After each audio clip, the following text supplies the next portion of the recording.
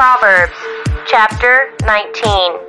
Better is the poor who walks in his integrity than one who is perverse in his lips and is a fool. Also, it is not good for a soul to be without knowledge, and he sins who hastens with his feet. The foolishness of a man twists his way, and his heart frets against the Lord. Wealth makes many friends, but the poor is separated from his friend. A false witness will not go unpunished, and he who speaks lies will not escape. Many entreat the favor of the nobility, and every man is a friend to one who gives gifts.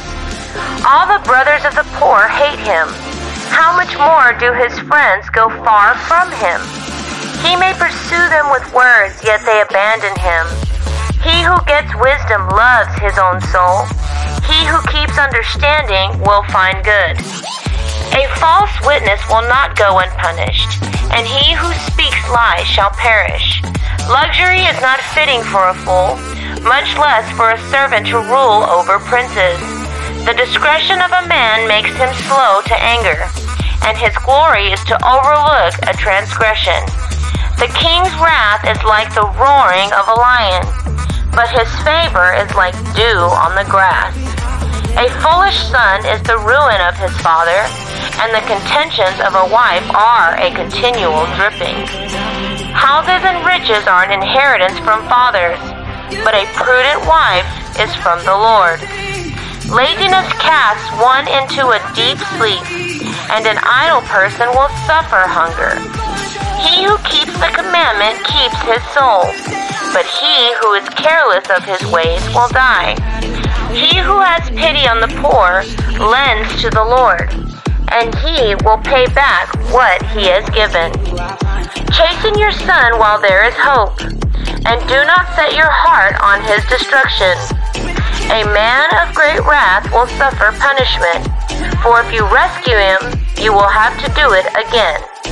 Listen to counsel and receive instruction, that you may be wise in your latter days.